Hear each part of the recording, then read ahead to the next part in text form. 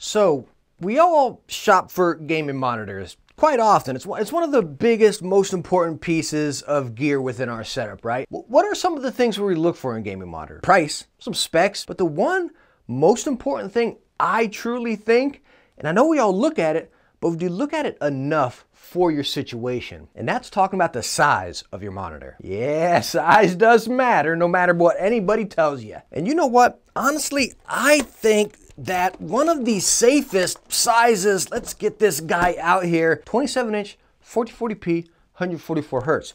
Really safe spot here. But better yet, why don't we go ahead and go with a big old mammoth like this right here. Can you even see me, guys? All right, I'm just gonna scooch it over there as it hits me right in the face. This mammoth 32-inch curved monitor right here. This thing is huge. You know what? Forget all of those right there, and let's go with this nice beast right here. A 32-inch, I definitely can't get this thing in the frame. A 32-inch ultra wide. Whew, this thing is awesome. So like I talked about, budget, right? Every single monitor we just looked at right there starts around 300 bucks and heck goes up to 1,000. We might as well just be better off buying one of these 60 hertz 24-inch monitors, right? Yeah, that's gonna be a whole lot of fun. Ouch. All right, so let's go on and talk about 27-inch monitor right here. We have an LG 1440p, 144 hertz, nano IPS, yada, yada, yada. Again, I'm not here for specs, we're talking about size. 27-inch is seriously probably the best comfort zone, especially at 1440p. 1080p, you're kind of reaching your peak height right there, or your peak size, you know what I mean? Now, for me, I'm kind of used to bigger monitors like we're about to check out, and this does feel a little distant. I mean, put it on a monitor arm, pull it closer to you, and you're gonna be right up into it. And I think this is great for competitive games. You're playing Valorant, Fortnite, Halo, Call of Duty, stuff like that. This is a great platform.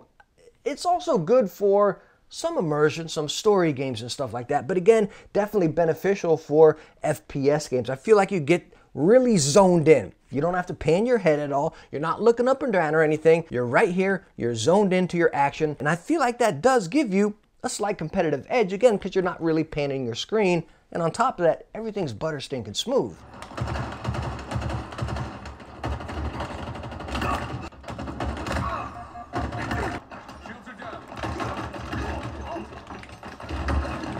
So let's go on and talk about 32-inch monitors. This thing is massive. As you can see, I had to scroll it up, scan it up just to get on there to turn off my speakers, right? This thing is huge, and it's not just huge all the way around, it's huge, huge, huge up and down. Here we go, a little tape measure. Let me just see from top to bottom, you're looking at 17 inches. Obviously, right, monitors are gonna measure this way. But looking at it this way, you're right at 17.25 right there, right? So playing a competitive game, talking about like Halo, Call of Duty, Valorant, whatever, something like that, right?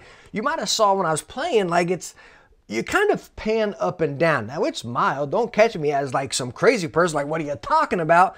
But again, I just catch myself panning up and down. Now, if you're playing a story game with, say, Halo campaign or something like that, this is fantastic. It's a great experience, especially with it being curved. Now, backtrack and go to 27 or 24 inch right there. Yo, do not mess with curved. I made a video talking about I hate curved monitors, and that's kind of summing it up right there. When you're getting the smaller monitors, 24 to 27, that curve's crazy. But when you get into 27 or a 32 or even the other monitor we're about to talk about, the curve is just so fun. It's immersive, it's full, the bigger screen right here, it's in your face. You feel like you're within the game. So 32-inch monitor here, I give it a pro and a con, right? Nah, it's not really good for competitive FPS games, but man, it's a blast for story games. And maybe if you just casually play some FPS games and you want to feel like you're more immersed into the game, that's what you're gonna get right here with a nice big 32-inch.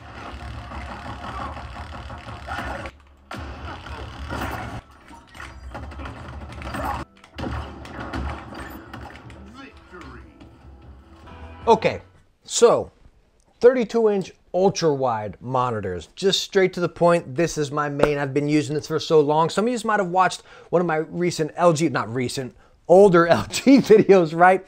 It was an ultra wide right there. I stinking loved by it. I swore by it. I ended up cutting it in half. Why'd I end up cutting it in half? Well, because I kind of noticed and felt the same feeling that I had with the 32-inch we just talked about. I kind of felt myself panning back and forth a little bit when I played Call of Duty. Call of Duty being a very fast-paced game, right? So I'm all over the place. I'm in the action. I'm not hanging back camping. So I felt myself being like that a little bit, right? So again, I moved back to the LG 27-inch. But I actually went back and forth so many times, right? To the BenQ UltraWide right here at 1440p, 144 hertz and everything, IPS. It's just a gem. And why I talk about that, let's think about the 32-inch I just talked about. It's like 17 and a quarter, something like that, right? When we look at the length of this, now I'm doing the entire length, even down here by this little sensor deal, not just a screen. We're at 15 inches, pretty much right on the money. Now, if you talk about screen length, you're at about 13 and a half, give or take right there. Now, of course, when you go wide, you're at 32 inches wide, right? So again, it's a big boy, but the majority of your action is always right here in the front. You're not panning up and down, right? It's pretty much right in front of you. Now, on the other side, like if you're playing Fortnite or something, me personally, I feel like, well, number one, it's not right in front of my face. It's back there. I feel like I'm just getting a little bit more because I'm able to pan my horizons right there if you catch my drift. Now, playing a fast-paced game like Call of Duty, I do kind of feel that slight pan to the sides. It's mild, but I do notice it. Playing Halo, I don't notice it at all because, again, it's a little bit slower-paced game. And honestly, why a 32-inch ultra-wide is my main, because I truly feel like it's the best of both worlds, right? I can play high-end competitive with this monitor. I also get immersed into a good story game, right? And it does both of them fantastic. It really does. Now, if I'm trying to go pro, which I'm not, I think I would want that smaller monitor right in front of my face. I wouldn't want to really do any panning. But for my situation where I do like playing competitive, I do like winning, I like to play at a higher level on Call of Duty and Halo, right? But I do play a lot of story games. Right now, I'm getting back into Red Dead, you know what I mean? But I love playing stuff like that. And I feel like, again, you got the complete package here. You're getting that immersion, and you're getting that competitive edge. It's just, again, this is the perfect size, I believe. But even other than that, when you get into size, the cost. Going back into the beginning where I told you this isn't going to be about specs, this is just about size. But when you get into size and you start talking 144 hertz, you start talking 1440p, or you go into 4K or whatever, IPS, VA, yada, yada, yada, your price is really going to vary. Now, talking about the ones I was showing here, starting off with the LG, it's the LG 27GL83A monitor. Names are just ridiculous. They got to really shorten them down a bit, you know? Anyways, that LG is running around $379. So $380 for that LG right there, which is a fantastic monitor. Okay, but anyways, 27-inch, 1440p, $380. Okay, let's go over to the BenQ, which is a 32-inch, 165 hertz, and it's actually a VA panel. So it's saying 1 millisecond, but I believe it's up into the 2s or 3s or something like that with the MPRT. So you got to watch out with VA. Anyways, we're not going that route. We're focusing on size here, right? I'm drifting all over. So the BenQ 32-inch, 165 hertz is $599, $600. That's on sale, by the way. Regular MSRP is $700. So you're looking at that price increase right there, right? We went from like $400 up to $700 MSRP, right? Going with that bigger size. Of course, you're getting 165 hertz and stuff. VA, we can sit here and talk about that all day, but size to size, right? Now, the other interesting topic, going to the one that I like the best right here, 34-inch, 144 hertz, IPS, 1440p. It's just got the whole caboose right here, you know what I mean? This guy's $1,000. And no joke, like, is it packing the specs? Is it packing the performance? Yeah, it is.